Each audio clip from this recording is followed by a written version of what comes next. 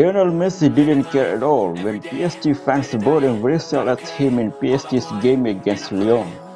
Messi was seen laughing with Kylian Mbappe as the Ultras whistled at the Parc des Princes Stadium. Messi has won everything in football. Whistling like that doesn't affect his status as GOAT. Now Leo just enjoys his hobby of playing football and trying as hard as possible to win the game. Many legends suggest Messi return to Barcelona. However, Leo had to cut his salary to keep Barcelona's financial level. So what do you guys think? Here I should celebrate, think I could change my mind, maybe elevate. Living life, every day, late at night